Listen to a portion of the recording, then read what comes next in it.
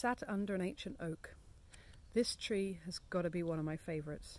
Highly prized amongst the Druids, the oak tree was considered to be blessed by the hand of God because mistletoe would often choose oak as its host and would live high in the trees, and the Druids always prized this one.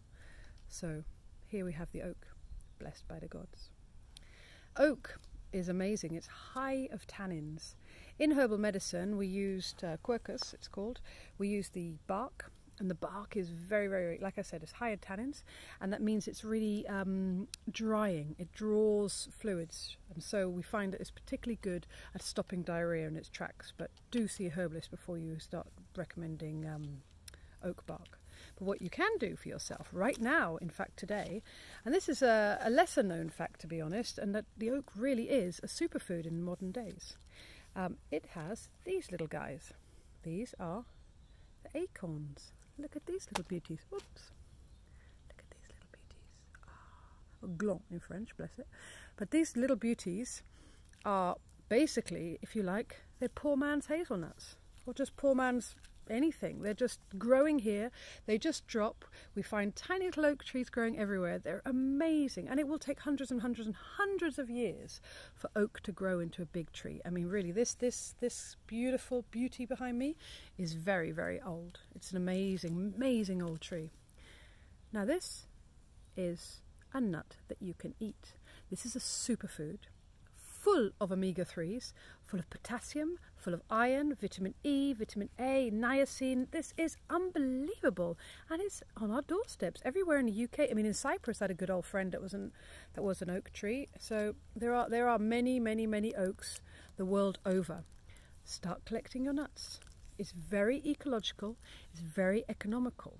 But what you need to know though is you've got to soak these little ones, because you'll see, you know, I said that it was full of tannins. You'll see when you sit them in water, the water will start to go brown. So what you need to do is to keep washing out that water, keep washing out that water until the water runs clear. Then you can roast these. Now, I've seen many different recipes, some with sugar and butter. You roast them with sugar and butter, that looks delicious. And some with salt, some just on their own, maybe a few little herbs on there.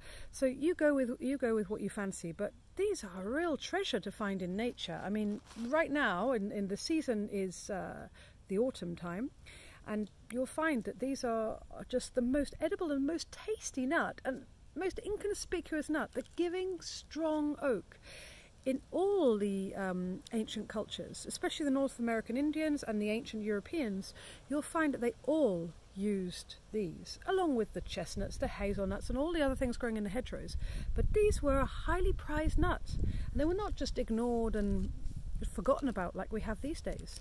So get back to remembering them. But whatever you do, don't eat them like this. Very, very, very bitter. Best, like I said, soak them until the water runs clear, then roast them. Fantastic. And yep, they also will work particularly well for